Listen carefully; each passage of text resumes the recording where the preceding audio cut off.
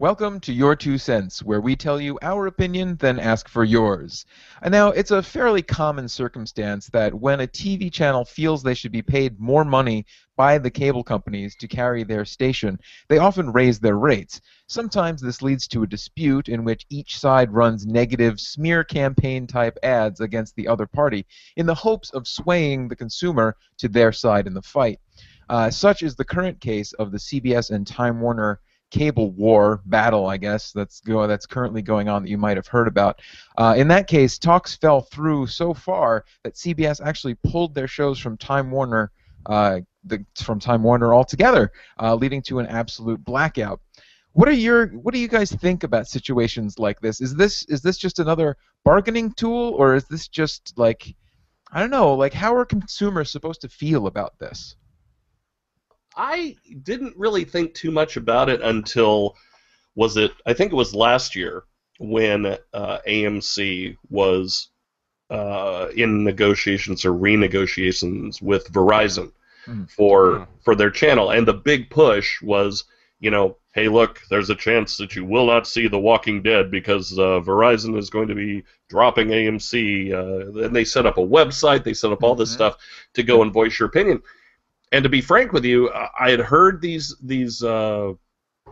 rumblings before, but never really paid much attention to them until it was a show that I actually cared about. Right. A channel that you wanted to watch. Yeah, exactly. And it was like as soon as I heard that, I went, I'm getting on my computer and voicing my opinion. Yeah. So I went to their website and filled out the form and wrote a little note. And Wow. So you actually took a stand in it. See, personally, I tend to just be mad at both parties because they kind of make me feel like a child in divorce proceedings, where like each of the two parties are just trying to like get me on their side in this battle because they feel like that'll make everything right. Like the cable company puts out TV spots that are like, Time Warner Cable is trying to take AMC away from you. And then Time Warner Cable will play a spot that's like, AMC's being unfair. Or in this case, Time Warner and CBS for this blackout that I currently have, so I can't watch Under the Dome, if you can believe it.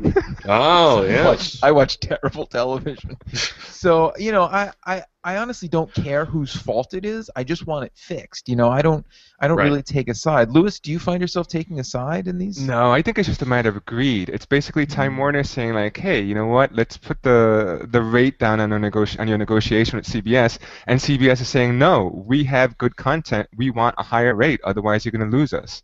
Right. And then what happens? Then both CEOs start like sending just like notes or letters, public letters saying like, oh, this is Time Warner's stance and everything. If CBS doesn't like it, then we might allow for CBS's channels for an a la carte basis and let the customers decide, what's going to happen. And of course, that's just a big bluff.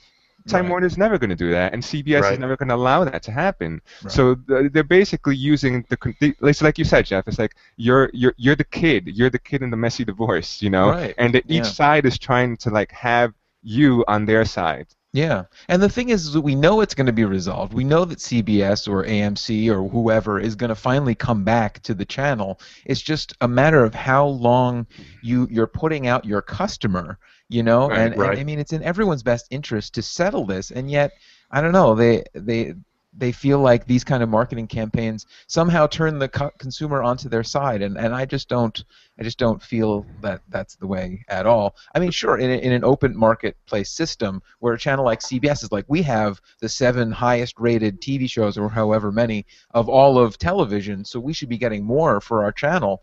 But then you're holding my eyeballs ransom, and I just don't like it.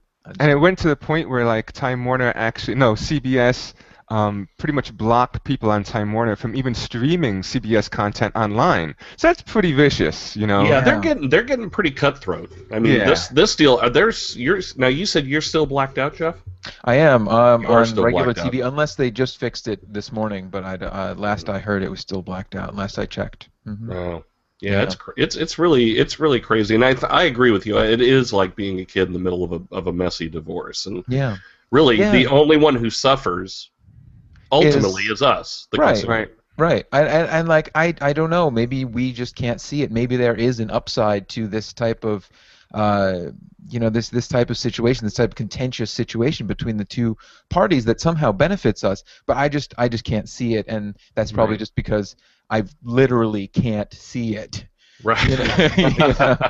It's greed because I mean, even if CBS says like, okay, we'll come in under a lower contract, do you think Time Warner is going to pass those savings on to the consumer? Of course not. No. Right. Yeah, of No. course not. Right. Yeah. When's the day where we're going to get a letter be like, look, we renegotiated with CBS and AMC to save you 15 cents a month? Yeah. That's right. Never, never. Yeah. No. All right. Well, that's our 2 cents. What's yours, viewer? Let us know how you feel about TV channel blackouts in the comments below. I'm Jeff Summergy. Goodbye.